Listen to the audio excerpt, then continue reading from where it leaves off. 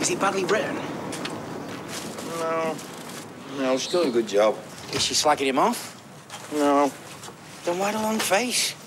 I don't know.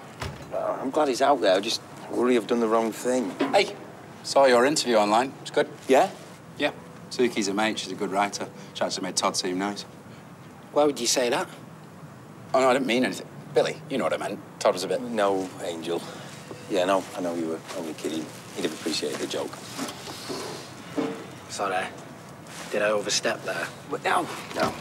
It's the reaction you'll get from most folk around here. Maybe people like Todd. Just wouldn't trust him with their nan, if you know what I mean. Okay. So what now?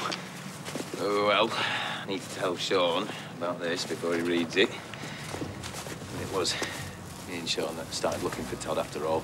And he wasn't very happy about me contacting that PI without telling him. When is he ever happy? Kirk ate his cream on by mistake the other day, and we've not heard the end of it. Exactly.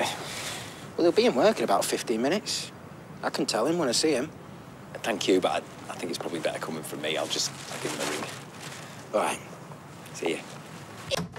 Hiya. Yeah, Paul, the line's really bad. What? Who's got a cat? Dawn? He's probably trying to warn you that I, Sean, not Dawn, I'm in your flat, not Cat. I'll speak to you later on. Oh, yeah? It's a nice surprise. What are you doing here?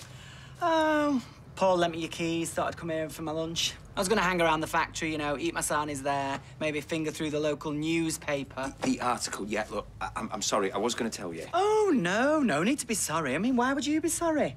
It's only like I started this whole thing off and you said that we're in it together and then all of a sudden you go rogue and meanwhile I'm chopped liver. No, that is not true. No, Paul set up the interview and it all happened so fast. I was going to tell you today, but you haven't been answering your phone. Because I was at work. And you should have called me yesterday. It was a 2-minute phone call. I know. I'm sorry. Well, I guess I'm sorry too. What are you sorry for? Sean? What have you done? Are you talking to someone online? Yes. I wanted to chat to her.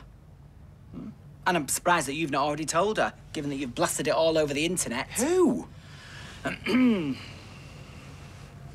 You do right to look scared, William Mayhew. You've got some explaining to do.